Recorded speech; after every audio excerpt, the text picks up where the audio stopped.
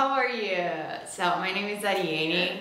Well, I'm basically an English teacher, but today I'm here to teach you guys some Portuguese. Yeah, you heard it right. I'm here to teach you guys some Portuguese. I have lots of friends who live in the US, so I wanted to record a video to help my American friends to learn some Portuguese, right? My idea is to teach you guys how to speak like 10 sentences that makes you feel a little bit more part of here while you were here, okay? Or when you were talking to a Brazilian. We love having foreigners here. We're very happy when we have the opportunity either to practice our English with a foreigner, or we're really welcoming, and I mean it, right? So if you ever thought about coming to Brazil, please do it, because it's such a beautiful country. Our culture is really nice, and I'm a little bit biased because I'm Brazilian, but I mean, I really like it here, and I'm pretty sure everybody's going to have a great experience with people here, okay? So let's go for our class. The first sentence that I want to teach you guys is how to say, hi, how are you, right? Which is basically how we start any conversation, probably in every language that we think about. So when you say like, hi, how are you? In Portuguese, we're going to say like, oi, tudo bem, right? So let's try it again. Oi, tudo bem. Did you repeat it? Did you get to repeat it? Let's try it one more time. Oi, tudo bem? Okay, so it means again, hi, how are you? Right? It's kind of confusing, but because I usually do the other way around. Like people speak English through Portuguese, so I'm doing the reverse today. All right, and the second sentence that I want to teach is, my name is, right? So when we say that in Portuguese, we're gonna say, meu nome é, right? Let me repeat that. Meu nome é. And then, of course, you say your name. So in my case, for example, I would say, meu nome é Ariane, right? And that would be, my name is Ariane, right? Are you guys being able to repeat? I hope so, okay? So let's review the first one. Oi, tudo bem? Which means like, hi, how are you? The second one is, meu nome é, which means like, my name is, all right? So far, so good. So let's keep moving. So I can also ask the person what the person's name is, right? Because I want to start a conversation. So I can ask like, what's your name? And in Portuguese we would say, como se chama? I'm giving you guys the reduction of what the sentence, the right sentence in Portuguese should be, como você se chama? But nobody speaks like that, right? So when you're just asking people about their names, you say, como se chama? Can you repeat that? Como se chama? One more time. Como se chama? Got it? Very nice. Reviewing. The first one is like, hi, how are you? Oi, tudo bem? The second one, meu nome é, which is, my name is. I'm bugged. I don't know which one should go first. Okay. And the third one, it's like, what's your name? Which in Portuguese is, como se chama? Alright? So let's go to the next one. I know that you guys use the sentence like, nice to meet you, much more often than we do here in Brazil. But depends on the context that you are dealing with. Let's say that you are meeting a business fellow, I don't know, somebody like that. So it's nice to say, it's a pleasure to meet you, just the same way that you guys do it in the United States. However, when we're meeting friends, it's not very common after the person introduces us that we say, nice to meet you. In Portuguese, we usually don't use that much.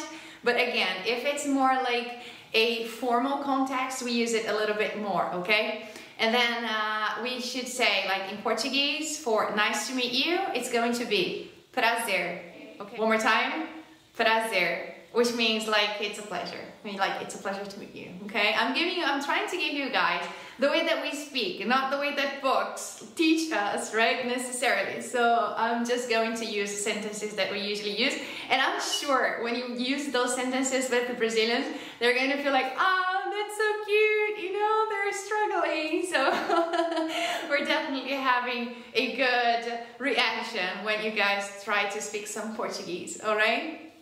Well, another good word would be like thank you for anything that the person might do. So thank you in Portuguese is obrigado, okay? However, here we have two things that you guys should know. Well, when you are a woman, you say obrigada. And when you are a man, you say obrigado, okay? So we have two different words, two different letters at the end. So if you were a girl, you finish with A. If you were a man, you finish with O. If this video has lots of views, or some views at least, my plan is to try to start teaching you guys more aspects of my language, which I love as well. It was much harder for me to teach Portuguese than English, believe me, you know, because teaching English is like a natural course. Since I learned that as a second language as well. In Portuguese, since I didn't learn it as a second language, I mean, sometimes we just don't think about why things are the way they are, okay? Anyway, let's get back here. So, if you were a girl, obrigada. If you were a man, obrigado. So let's repeat one more time. If you were a girl, obrigada. If you were a man, obrigado, okay? Reviewing. Oi, tudo bem? Hi, how are you? Meu nome é, my name is, como se chama? What's your name? Prazer, nice to meet you. And then you have obrigado or obrigada for thank you. Alright? So far so good? So let's keep going. And then if a person says thank you, of course you should say you're welcome or something like that, right? So this you're welcome or whatever you respond when somebody says thank you in Portuguese, which is obrigado or obrigada, you're going to say de nada, right? And here it doesn't matter if you're a man or a woman, you're going to say de nada in any case, right? Let's repeat it one more time. De nada. Okay, well, in Brazil, just like the United States, we have different accents. So I'm from São Paulo, and this is basically the accent that we use here, but you might have different pronunciations if you talk to people from the north or if you talk to people from the south, right? It's such a big country, just like the US, right?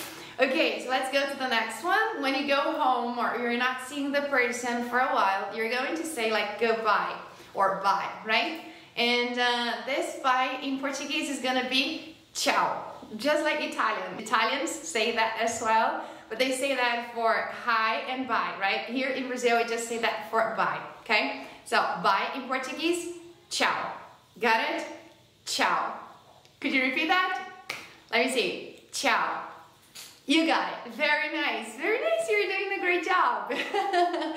Okay, so another thing that we can say when we are leaving or when you're going somewhere that we might not see that person, it's a very cute sentence. It's not an essential sentence, but it's a cute sentence. And I know that if you guys use that, you're going to melt our hearts, okay? And then you can say, it was really nice to meet you. Like, I love meeting you. Or, it was such a pleasure to meet you. It's like a nice to meet you, but it's much warmer. It's much more like, oh, it was so cool to see you. It was so nice to meet you. You know, you show your appreciation for meeting that person, okay? And we can say like, adorei te conhecer.